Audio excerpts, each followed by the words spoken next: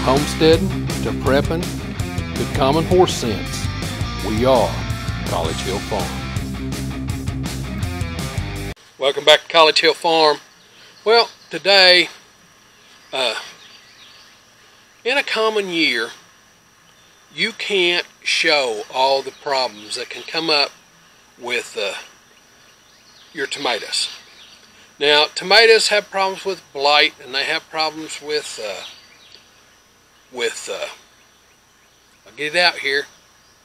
They have problems with viruses. They have problems with calcium channel blocking.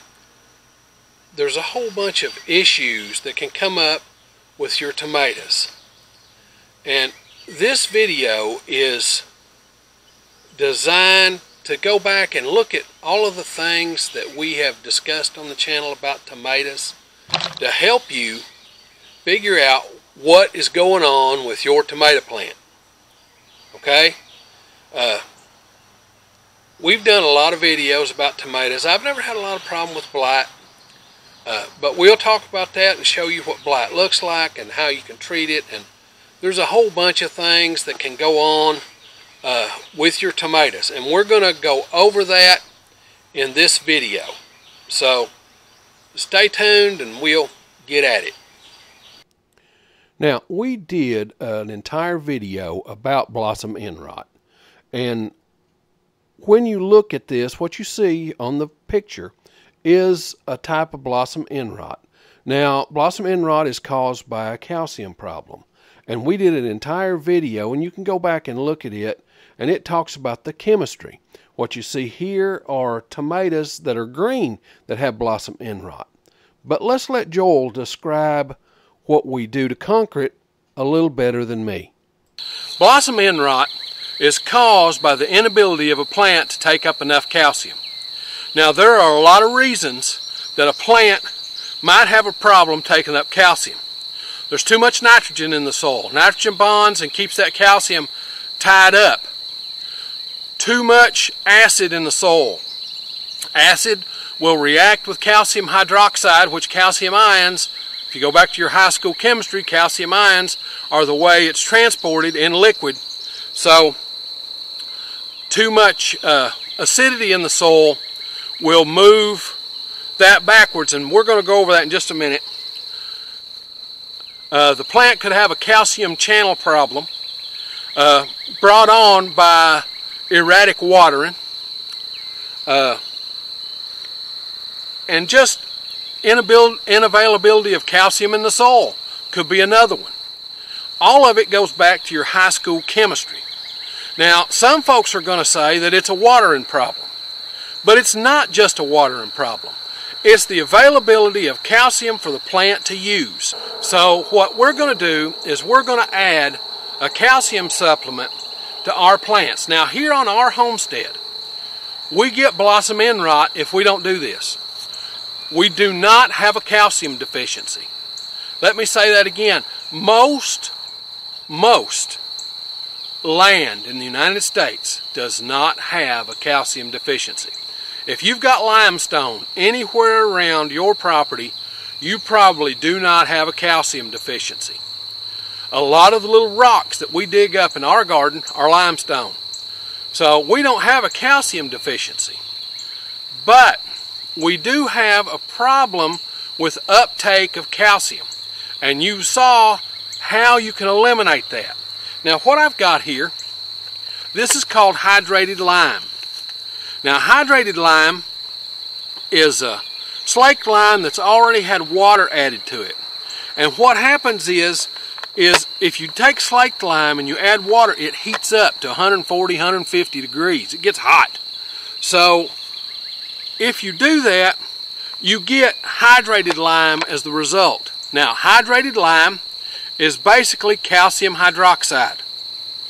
So calcium hydroxide is partially insoluble, and you saw that in the video about adding lime to your soil. So now, the type of lime I have here is hydrated lime, and it's powdery. See here? It's just a powder.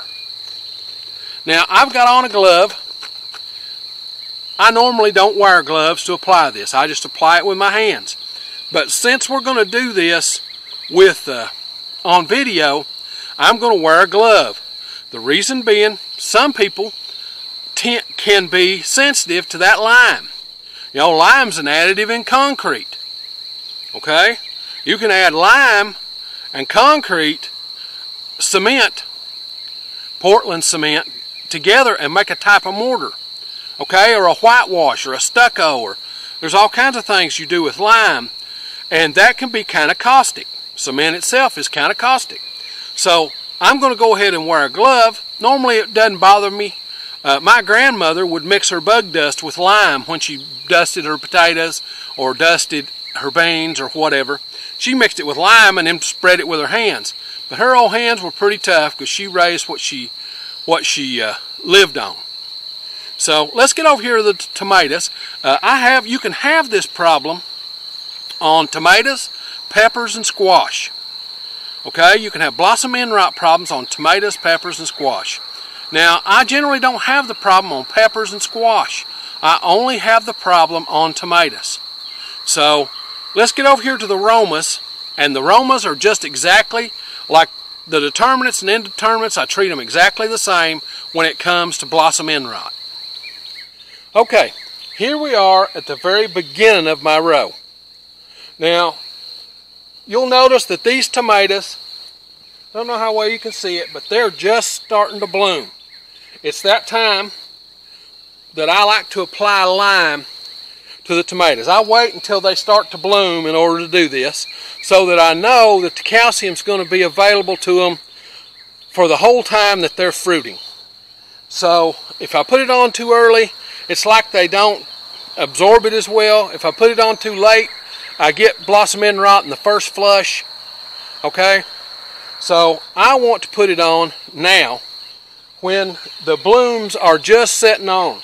And all you have to do is I take about that much and I put it right between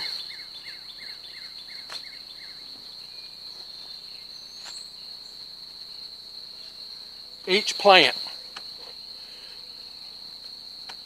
And that's it. There's enough there. I'll put some on the other side of that one.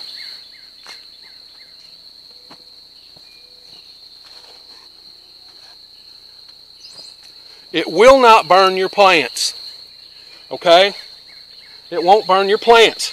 So I put a little bit of that put a little bit of that at each one. I'll go down the row and put a little bit at each plant. And that's a whole lot of calcium if you think about the calcium ions. There's a lot of calcium right there. So that's how you prevent blossom end rot. Now let's talk about tomato viruses. The tomato you're looking at in this picture is actually a tomato virus, is actually a plant in my garden that has a virus. Okay? You can notice how the leaves are curled and the plant's stunted. That is caused by the virus.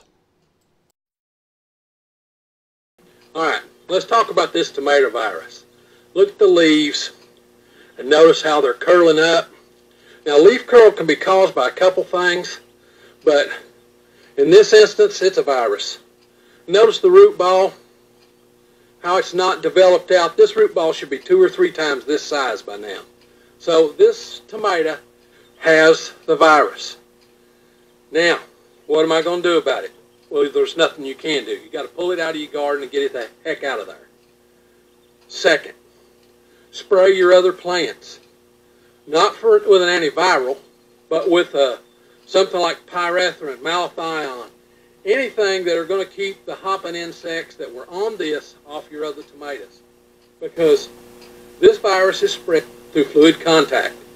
It will go from the sucking mouth parts of an insect, like an aphid or a leafhopper, and if that aphid or leafhopper bites your other plants, they've got the virus too. So you've got to get these out of the garden, so that's what I did. Now luckily I have not had blight. What you see here is the beginning of early blight.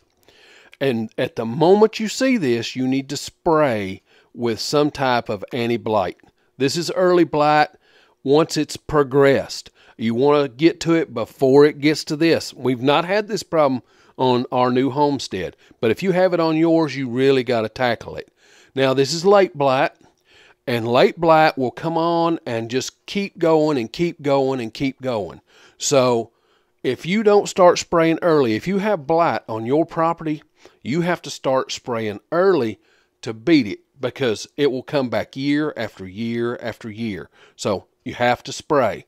Daconil is my preferred anti-blight spray. I had to use it at another homestead, at our other house. So yeah, you have to get ahead of that blight, or else it will get ahead of you. Okay, that's what you can do when you have tomato problems. Now, it's one of those things that over the years I've had every kind of tomato problem you can imagine. And for the most part, if you rotate your crop, if you go ahead and add lime to the soil, those kinds of things, fertilizer, the right kind of fertilizer, you can burn them too, and that will cause the leaves to brown and curl. Insects, there's a whole bunch of things that can go on with your tomatoes that you can be proactive and don't have that problem. It's very seldom that I have an insect problem with tomatoes.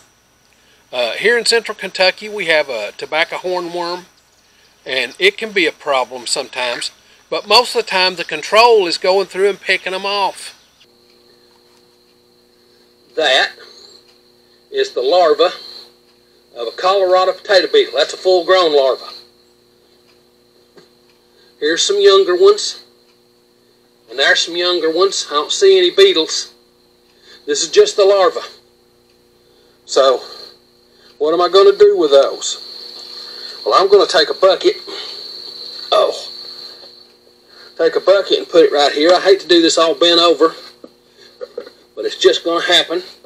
And those, and all these little black things that's on here are going in the bucket.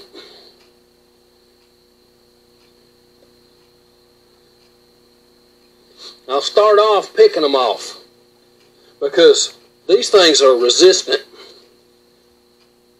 to just about every kind of control. There's only a couple of things out there that'll kill them.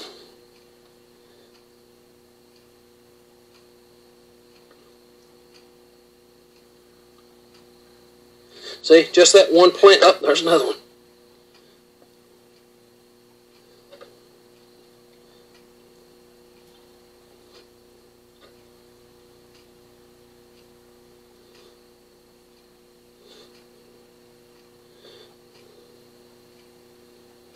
Thought I saw another one. There it is. Right there's one. Now they'll get on 2 or 3 tomatoes in a row. See, here's another one.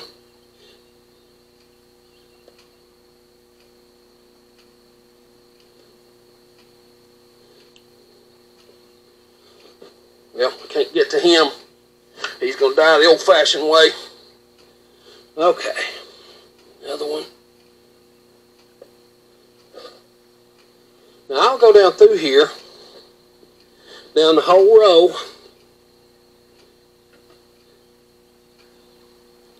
and pick them off. Okay, see, there they are in the bucket. Now, they'll do this to your plants. They'll make them wilt a little bit. The big hefty plants can generally take it a little, but see here, this one's got some damage. See, they're laying it to this one. Get these babies off here. Oh, just put the whole thing in there.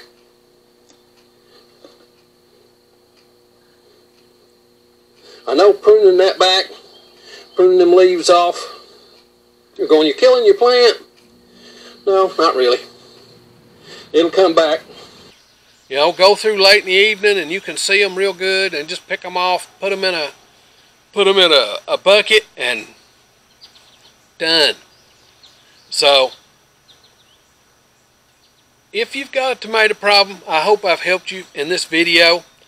Now, if you like this stuff, this homesteading, do-it-yourself kind of thing, be certain to come on out to the channel and subscribe. If you hit the little bell when you come to the channel, it'll notify you when we upload a video. We upload on Sundays. Now, it's time for me to get on to the next thing.